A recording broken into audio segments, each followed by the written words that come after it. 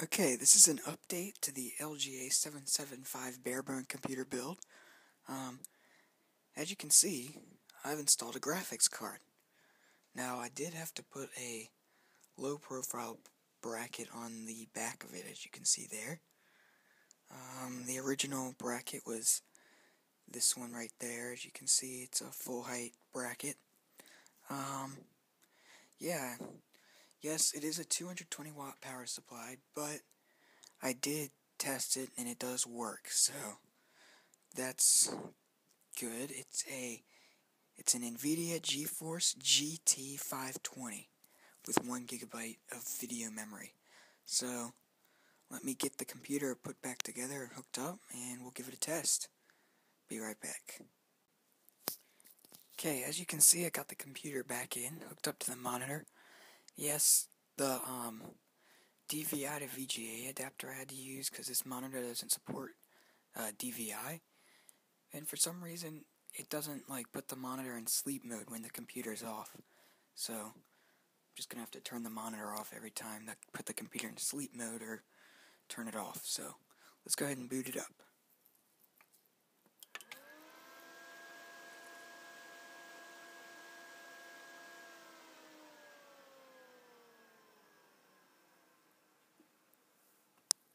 Okay, it looks like it's detected the graphics card. And yes, it is booting.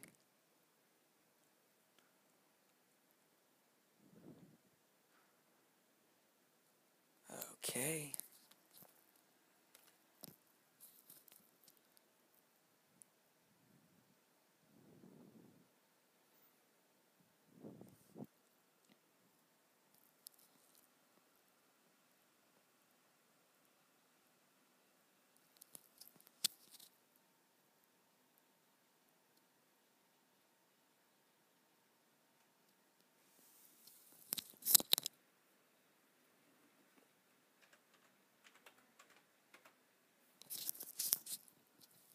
Okay, as you can see, it's very low resolution.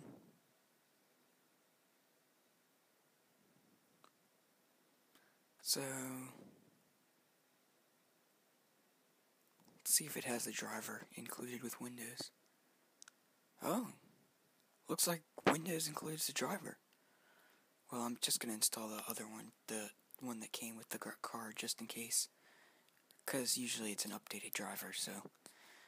And yes, it did have a VGA port, as you can see there, but since I'm using it in a low-profile system, I had to take that off.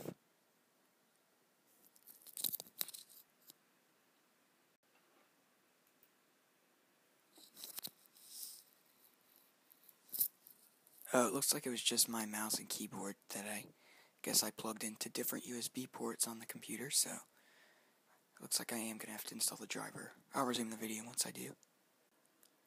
Okay, as you can see, I've gotten the driver installed. As you can see, the arrow is enabled, and I also fixed the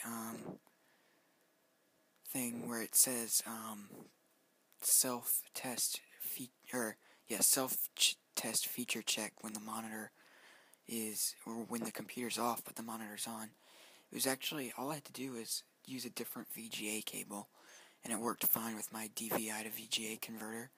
So, for those of you who haven't seen my previous video about this, this computer has 2 GB of RAM, DDR2, has a 3.2 GHz Pentium D processor, and obviously the nVidia GeForce GT 520 graphics card. So yeah, that's the installation of the nVidia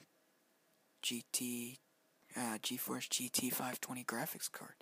Hope you enjoyed this video.